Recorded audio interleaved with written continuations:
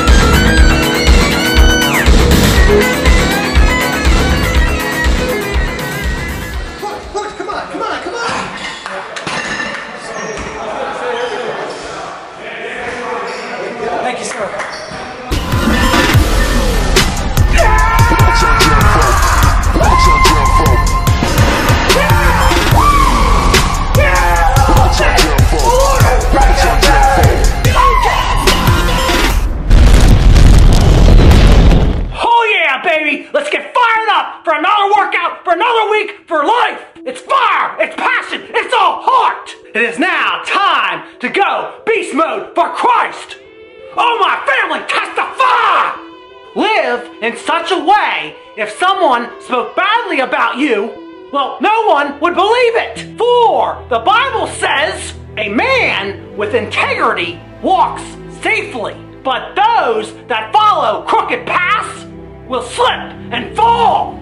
Want to know how to spot the realness of people? Well, just see who is following you into and through the dark. So, Brent of Outclass Nutrition, Fat Man Evo, and Amanda D, and all the fired up and passionate people of the All Hawk family.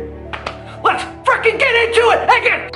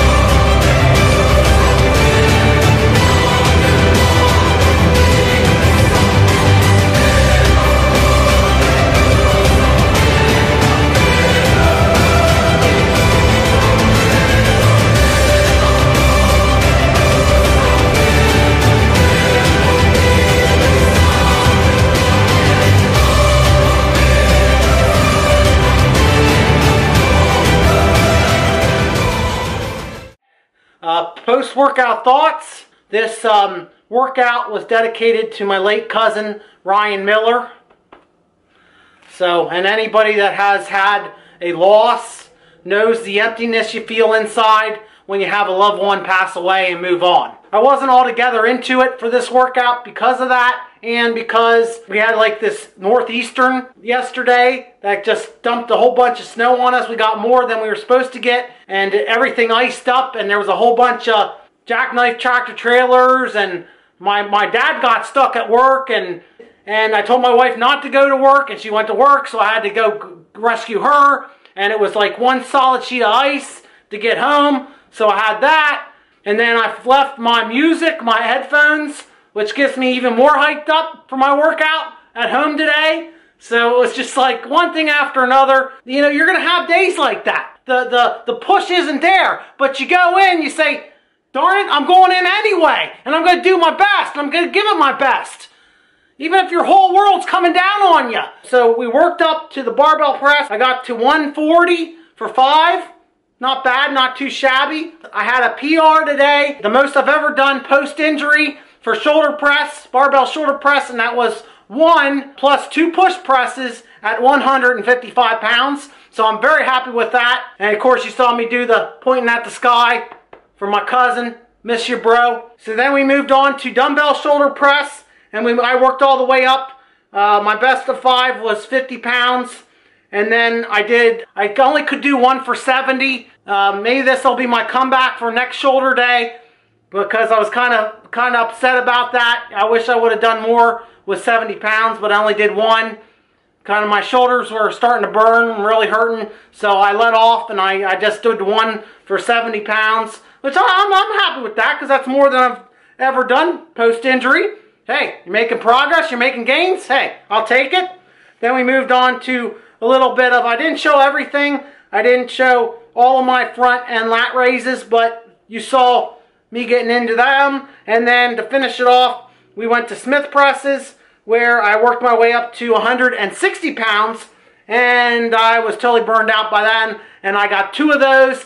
And then I did a burnout set, which I thought would go better, at 115, and of course it didn't, because I'm just totally toasted at this point, so I only got 9 reps of that. We'll leave that there. So, until next time, dream big, keep fighting, and get some!